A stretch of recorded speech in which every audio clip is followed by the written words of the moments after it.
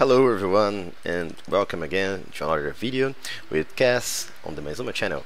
So guys, what I am going to show you today is a very special creation, and actually I have this idea for a couple of months now, but I have never tried to build it before because once I was done with some aspects of the system, Minecraft changed and then it changed once again, and well, finally I think that now in Minecraft 1.7 we have a stable enough version to try it out, and I think that it's really going to be awesome. So guys, let's start.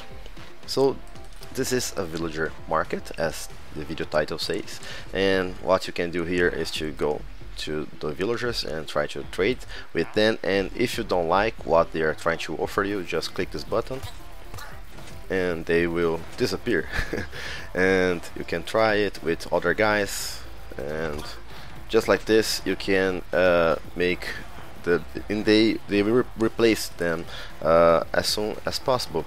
So like here there is no one and the light indicates that, and here as well, but soon enough those guys will, just like it happened now, they will replace the other guys and the system works by itself. And here I made a little mistake, so I wanted to point it out.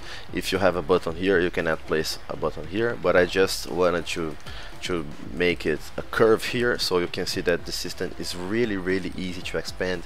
It's also resource friendly. As you can see here, it's very small and it will look really nice in our map, I'm sure of that. And there's some cool aspects as well, extra aspects that I want to point out for you here, and soon enough this guy will replace here, it will be replaced, and so on. So yeah, if you don't want to look for the perfect villager, this might be a perfect solution for you, because it's a very simple survival friendly system to build, and also you will never run out of villagers, because we have a villager breeder here.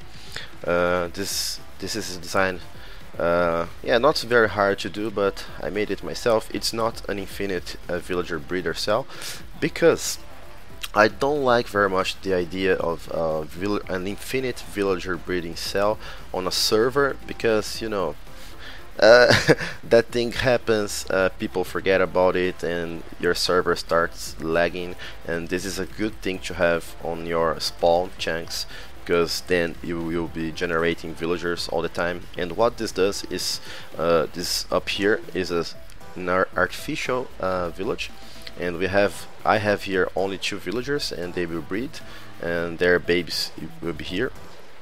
But you can have more if you want. Just add more doors. For every villager you need 3 doors.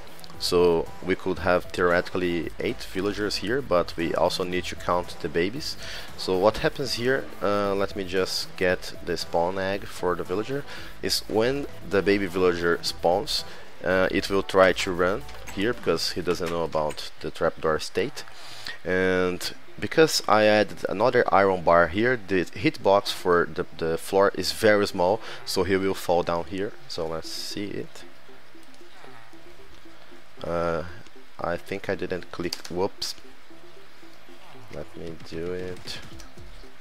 Alright, so as you can see, they fall immediately, or if they stay there they will try to go to the trapdoors and they will fall anyway. And when they get to the adult size, their heads will be inside the water and they will flow here. So let me demonstrate that. Also those yellow blocks are here, so they will not jump and they will fall down there.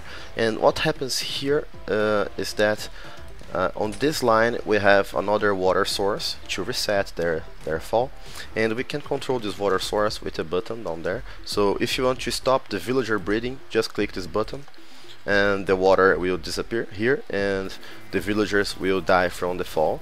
And from this yellow block they fall 22 blocks down here. So let me turn it on once again, and this will make sure that they have only 1 or maybe half heart if they jump on top there.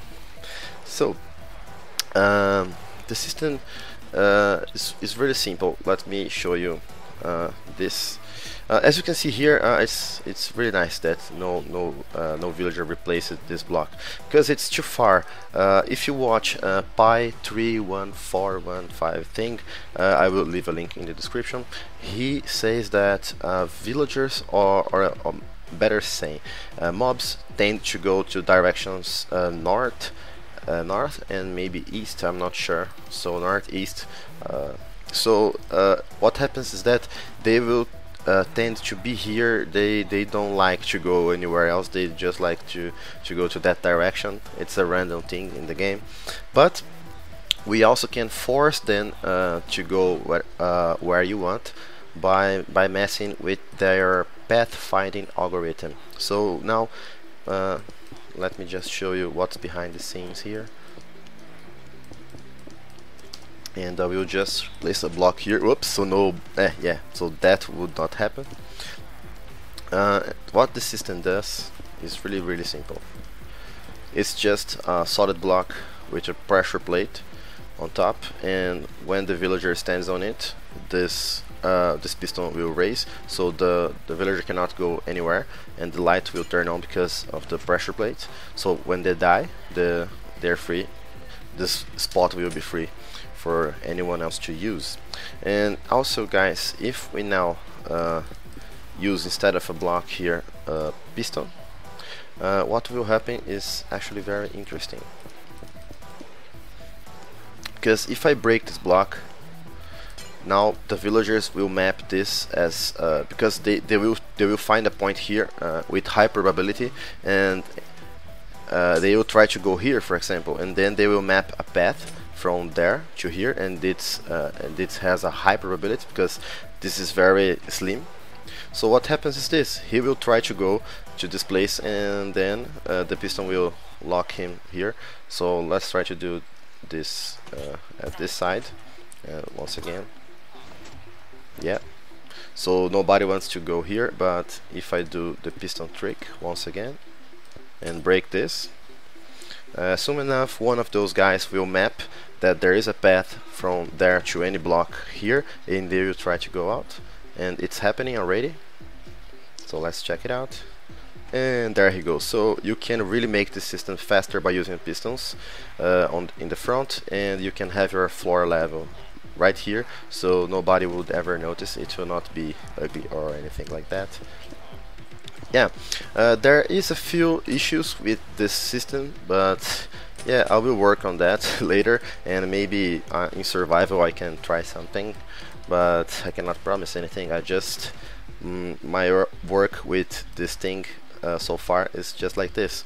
And by the way, the killing system is just like this: a button with redstone dust and a sticky piston facing down, so this solid block will be in the head of the villager, just like this, and he will be killed very quickly. And as you can see here, the system will open the door once again, and another one will replace it very quickly if you use this trick down here. It's up to you if you want to spend twice as much materials on that. So let me show you how to build the complete thing. Yeah, that spawned the villager. Sorry guy, this is not the place for you. And down here place one redstone dust, and I am spawning like crazy those guys. Yeah, so here we have our pressure plate. This can be a lamp, but it's optional, and yeah, they will be here. Also something very important, let me just kill this guy and block the path. You need to have your ceiling at the same height as those pistons, because there is no place for the villagers to go if you lock one of them. So they need to have space to jump and go wherever they want. Oh yeah. Alright, so this is it here, and you have to make sure that you have a ceiling here so they will not escape. And also here you can place your button so you'll never get anything mistaken. Redstone dust, piston facing down like this, a solid block here, and your ceiling must be at that height, and then you can cover it up just like this. and here you can start building another cell just like this. It's really simple, and they will walk here. It doesn't even need a tutorial, so they stay here, they cannot jump, they cannot escape it, only when they die. And yeah, you can repeat the process here, and it's very simple. It has pre-damage there, and you can even have some chests here. It has space, so you can place your chests here for trading stuff with them. If you use glass here, you will be able to open the chests. And you don't even need to use glass here, it's just for safety, so zombies cannot, I don't know what zombies can do nowadays. I think that they can do anything, they can lag your game, that's what they can do. Yeah, so well guys, that's the system that I have for now. I hope that you guys like that idea, and if you have any further ideas, just post in the comments. I would love to hear about your ideas for this thing. And if you want a download map for this, I'm just going to fix this thing and give you guys a link so you can play with that and run some tests on your own, and maybe fix some glitches if you find any on this thing. It's very possible. So yeah, I hope that you guys enjoyed watching this video, and thank you very much for watching. Make sure to leave a like, and bye bye. What do you have for me? Oh, I already have a stronghold. Oh, maybe I could do an ender chest. Sorry.